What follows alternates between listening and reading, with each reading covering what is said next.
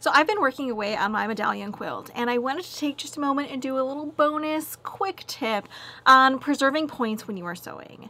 I love making all my points match. It's something that brings me a lot of joy for some reason. I think I'm just getting fussier in my kind of old age.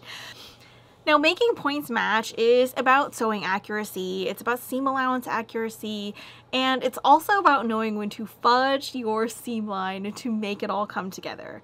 Now, seam allowance accuracy and sewing accuracy are a whole different kind of ball of wax. I've gone over how to get really great seam allowance accuracy in another video, and sewing accuracy just comes with time. So today I'm going to show you about fudging your seam lines to preserve your points. I am sewing along on this seam, and I am coming up to this point of my flying goose. Now, since my seam allowances are pressed open, I can see where that point is from the wrong side of my fabric. Now, this point is less than 1/4 of an inch away from the edge of my flying goose unit. If I were to just sew this with just 1/4 of an inch seam, I would clip off the top of that flying goose unit. And when I opened up this seam, there would be like a little blunt tip of the flying goose point. And I don't want that. I want a nice perfect point that comes right to the seam line where this border meets the center. So as I am sewing, I'm going to keep an eye on this point right here.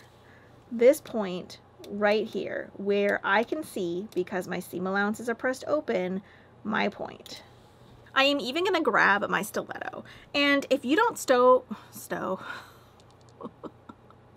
if you aren't sewing with a stiletto, and all a stiletto is a piece of metal with a really kind of, it's not super sharp, like it's not going to cut you, but you could probably stab someone with it.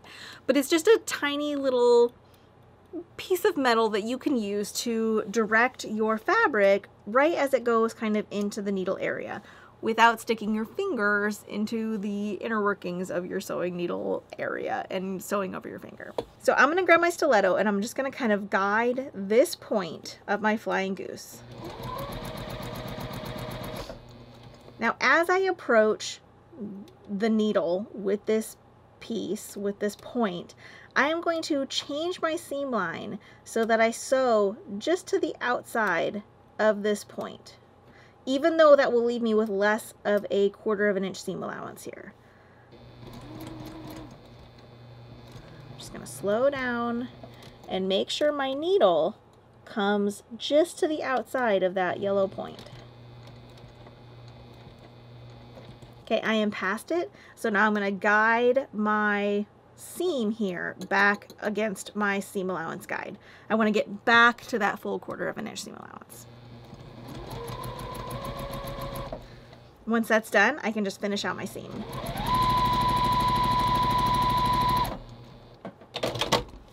So here's what we are left with. A full 1/4 inch seam for a lot of the length of the seam, and then we kind of just cheat out and go around that point. Now, is that going to distort your perfect border? Probably a little bit, just like a thread width, but it's going to make all the difference in how it looks, because we have our perfect point right there. And I do that with all of my points so that my points are all exactly where they need to be. So I have gone ahead and pressed open that seam, and now you can see that this flying goose unit comes to a perfect point right where we want it to be, instead of looking like a little stubby blunt nose flying goose. We want that nice point to be preserved so that your quilt looks amazing. And the back of the quilt, it's kind of a mess. It doesn't look great because our seam allowance isn't perfect there. It was a little hard to press because the seam allowance was a little thin, a little on the thin side, but you know what? No one's gonna see the inside of your quilt. So focus on what you are gonna see for the long term and don't worry about the inside. The inside will be next to the batting and you'll never have to think about it again. So if you have to fudge your seam allowance to make your points perfect, then take advantage of that as a tool, because seam allowance accuracy and sewing accuracy will come for you as you sew and quilt more, but this is a tool that you can use right now. You can always kind of float that seam line to capture a point if you need to. So that is my little tip for preserving points when you're sewing. I hope you guys enjoyed it. I really like making these little quick tips. If you like them as well, please like and subscribe to the channel because it really does help and it costs you nothing. It's totally for free. I will see you guys again. We will be continuing to work on this medallion quilt throughout the summer, and then I'll be back with new quilts in the fall. Happy quilting!